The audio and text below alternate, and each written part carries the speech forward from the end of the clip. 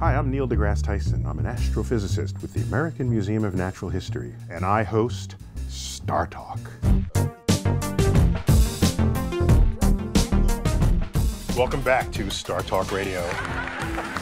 And it's fighting all these air molecules. Like, what's up with that? We win. Astrophysicists win. Oh! Yeah, I said it. Snap! Bada bing! Wow, I'm getting it! No, you don't want to look at Venus. Well, you could, but not with people, because you would be crushed by the atmospheric pressure, nearly 100 times that of Earth. Then you would rapidly vaporize from the 900 degrees Fahrenheit, 400 or 500 degrees Celsius temperatures.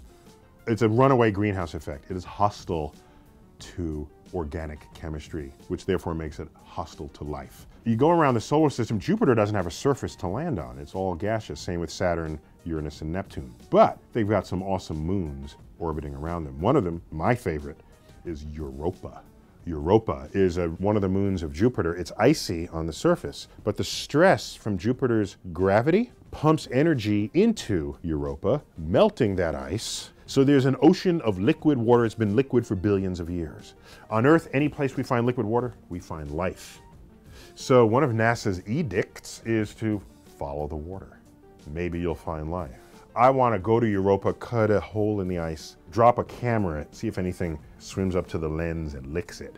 Yeah. Europa is very high on my list. There's another moon, one of the moons of Saturn. Saturn, right here, that's my planet Saturn. Saturn has a moon, one of the largest moons in the solar system, called Titan. Titan has an atmosphere. It's a moon with an atmosphere. That's cool.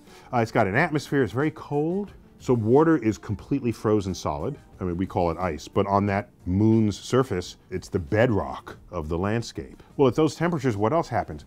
Gases that we're familiar with in gaseous form have liquefied. There are liquid lakes of methane. Methane is that gas that comes out of your stove. On Titan, the methane has liquefied. The rivers of methane, lakes of methane. Who is to say that there isn't life based on liquid methane there? Just as here we are life based on the liquids available to us, water. So maybe life doesn't require liquid water. Maybe just life needs liquid anything.